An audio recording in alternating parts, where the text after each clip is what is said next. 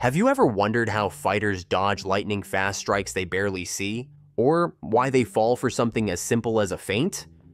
The truth is, there's a storm of neurological activity happening in every fight. And the more we study what's happening up there, the weirder it gets. This is the neuroscience of fighting. Reaction time versus speed of strike. Roughly, an elite fighter can land a punch in 300 milliseconds. That's how fast their fist goes from launch to impact. But your brain? It needs around 500 milliseconds on average to fully process what it just saw. That means, in a real fight, you're getting hit before your brain even finishes processing the danger. The consequence? If you rely on pure reaction, you're already too late. So how do world-class fighters deal with this? They don't wait. They read the signs before the punch is even thrown. Pre-movement cues. Fighters train to predict, not react. They look for tiny cues. The way someone moves a shoulder, shifts their weight, breathes differently. These are pre-movement cues, and they're like spoilers for what's coming next. After thousands of rounds, your brain gets faster at spotting them. Not consciously, but automatically. Like muscle memory, but for your eyes. It's like spotting storm clouds before the rain. If you know the signs, you can grab an umbrella before you get soaked. It's like dodging a jab before it's thrown, just because you caught the left shoulder starting to move. The benefit? You move early, you save energy, you avoid damage, and sometimes you can set up a punishing counter. But here's the craziest part. Learning how to move, how to strike with rhythm and timing, doesn't just come from physical training. Your brain can sharpen those skills just by watching. Mirror neurons. When you watch someone throw a strike, your brain quietly simulates the same motion, as if you were mentally rehearsing it. That's because of mirror neurons, a system in your brain that activates during the observation of movement. It's the same mechanism that helps babies learn to smile, by watching their parents do it.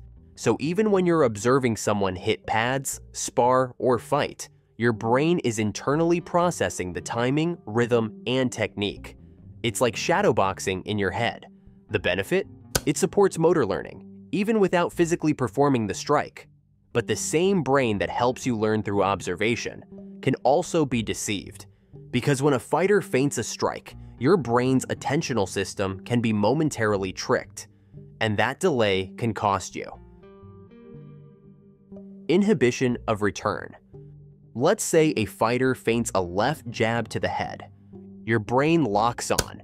Attention is fully focused. But here's the glitch. After the feint, if your attention shifts away to something else, your brain becomes slower to refocus back to the original spot for about 200 to 500 milliseconds. It thinks, already checked there, nothing important. This delay is called inhibition of return, and in a fight, it can create a temporary blind spot. The consequence?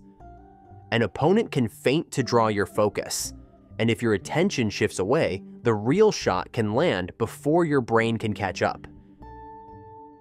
And it gets worse, because the more chaos there is, the harder it is for your brain to keep up. Cognitive load. During a fight, your brain is juggling distance, timing, breathing, feints, footwork, pain, panic. This mental workload is called cognitive load, and when it gets too high, your decision-making starts to crack. Just like juggling too many balls, eventually, something drops. The consequence? You make mistakes, you miss cues, and in a fight, one mistake or one missed cue is all it takes. And when your brain is overloaded, sometimes it just straight up blanks. Attentional blink. Here's a weird one. When there's a lot going on and two things happen really fast, one after the other, your brain might process the first and completely miss the second. This is called the attentional blink. It's a tiny window where your attention briefly drops out. Think of a fast 1-2. You see the jab, but you don't fully register the cross. Your brain is still processing the first strike, so it lags on the second. The consequence? The cross lands clean because you couldn't adjust or prepare in time. And in a fight, that tiny delay is all it takes. fighting isn't just about how hard you hit, or even how fast you move. It's also about how well you understand the brain and how to weaponize it. Because in the ring, the real battle isn't just physical, it's also neurological.